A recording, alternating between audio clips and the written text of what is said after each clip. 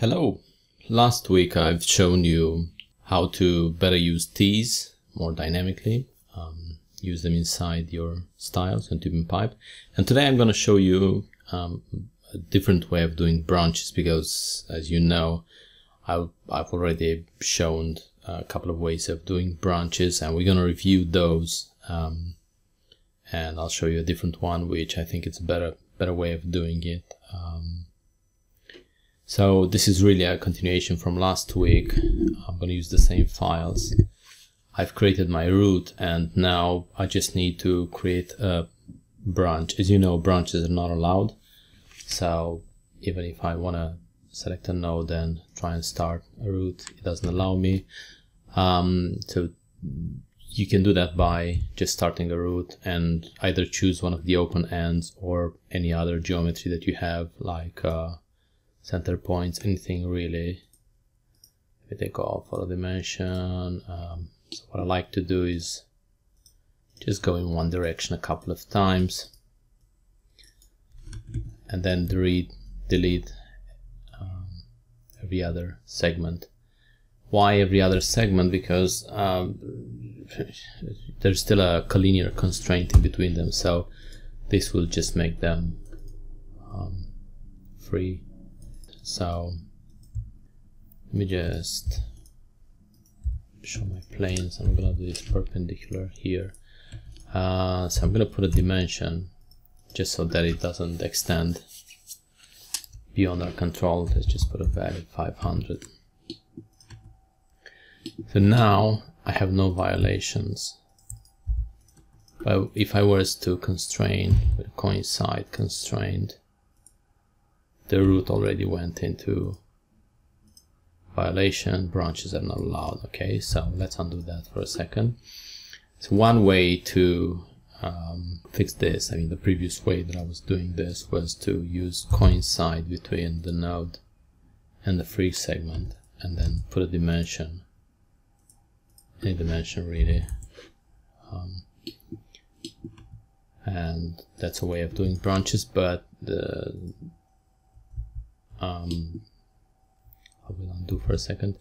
The problem with these, just as with constructions line, because you can right click and draw a construction line, and then collinear here, perpendicular maybe, it already exists, coincide the nodes here, and then dimension this. So the problem with this, sometimes you can move these. Let's try a different place. Let's dimension it. Let's put 350, because more than one solution exists. So the free segment can jump on the other side. Let's go 150, and let's do perpendicular here, for example. So this is not fully constrained, but even if I was to perpendicular here, turn these off, because it can be 150 in the other direction on the other side of the node, sometimes this will jump. So for example, if I was to change this to driven, and change it back, 150 is also on the other side. There is no negative positive side. So at some point, when you move these, when you drag them, the root will jump on the other side of the line, because it's 150 on the other side as well. So it's not a perfect solution. What's a better way of doing branches? So instead of using coincident constraint, sorry, 350, let's just go 350, in between the nodes, which will go into root violation, we'll go node with a line, and then node with a line again. And this will simulate a coincident constraint between the nodes, but it will not generate an error. Okay. Let's step up for a second. What you will notice is that in my style I have the T instead of the coupling, just as I've shown you last week. So let's rotate this 180, come on, and then we're gonna restore it just so that it updates when I change the size. So the problem now is, do a cross section, that this pipe segment will go and intersect the line, so we'll go with the line.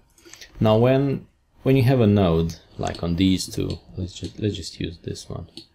On this node, as soon as you place the fitting, or the fitting gets placed automatically by Inventor, it will trim these two pipes.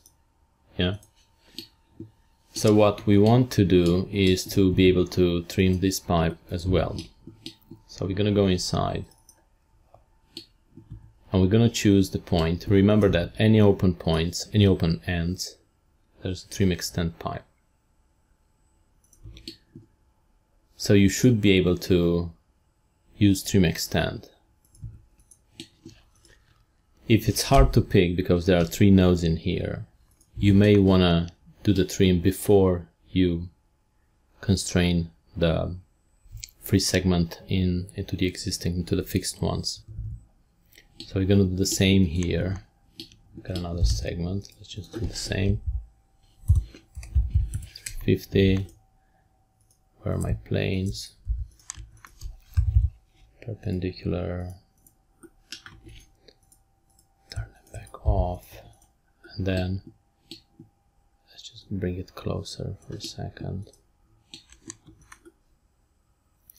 So before I do coincide node with the line, I can right click on the end and choose trim extend pipe, and in here you can enter a value or you can type a parameter, an existing parameter. Those of you that follow my blog and my videos know that I like to import a set of parameters for every pipe style and size that I use. This being a 2-inch PVCU, I have already imported, if you go into, I think it's manage, import, I usually type IP, import parameters. So you import the parameters. So I have styles, different styles, and parameters. So socket well PVCU, if I click that and I import that, it'll bring in those parameters, and if I change the size of the root, I come back and I import different parameters and all my dimensions update. This will help me in tight confined spaces. I do a lot of containers, so there's not a lot of room, so I just want to make sure that I use every bit of space that I can. And I have an example here. If I step up for a second here, I have a T, a bit of gap in between.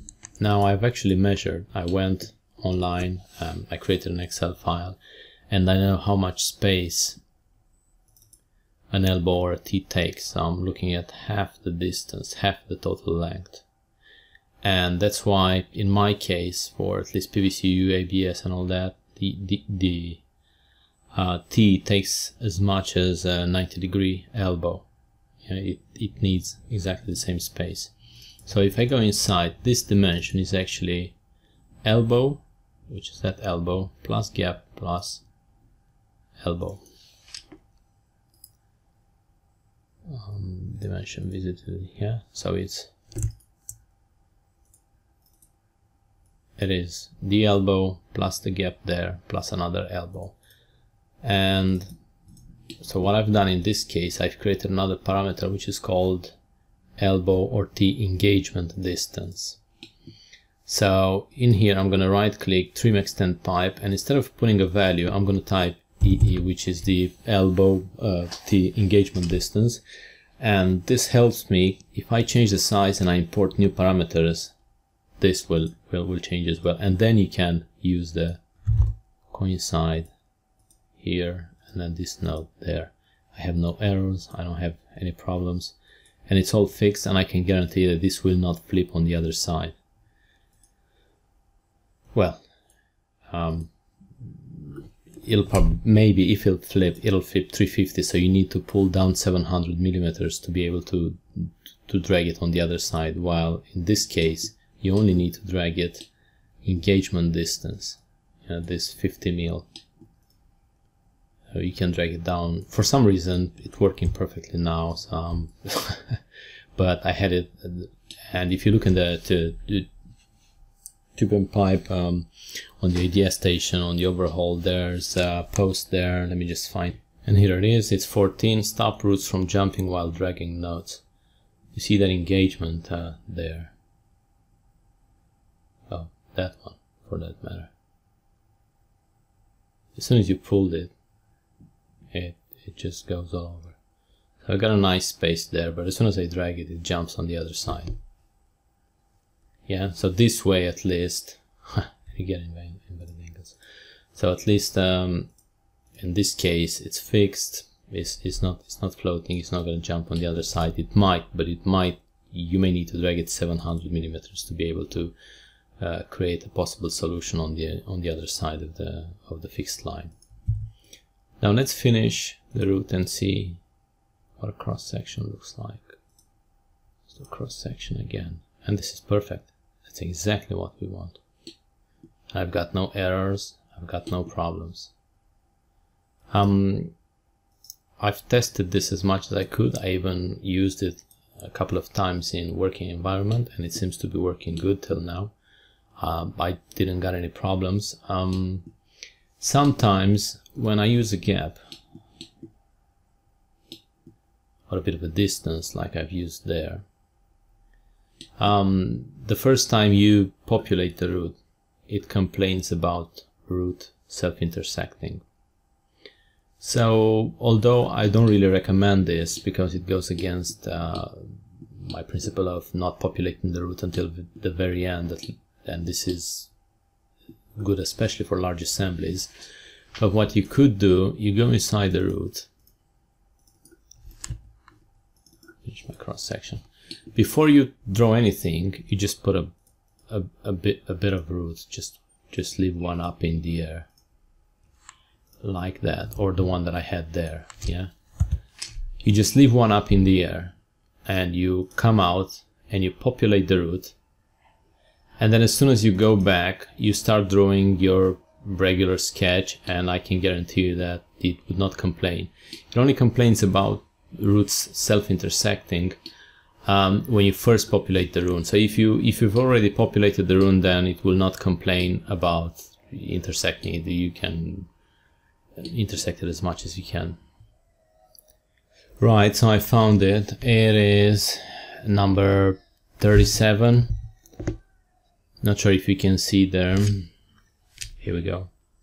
I got a small gap there, and as soon as I try and finish the root, it's complaining about the root self-intersecting. So what I do then is go inside the root and increase the gap, come out, let it populate, and then go back and change the dimension to that small gap that I had there. So it is working. So as soon as it populates the root, it will not complain about self-intersecting. That's all you have to do.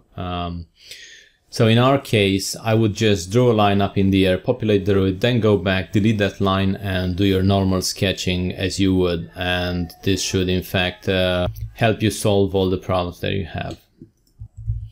And this is it. I hope you've learned something new, something interesting. I hope you use this and you'll report back and see how that goes. Till next time, bye bye.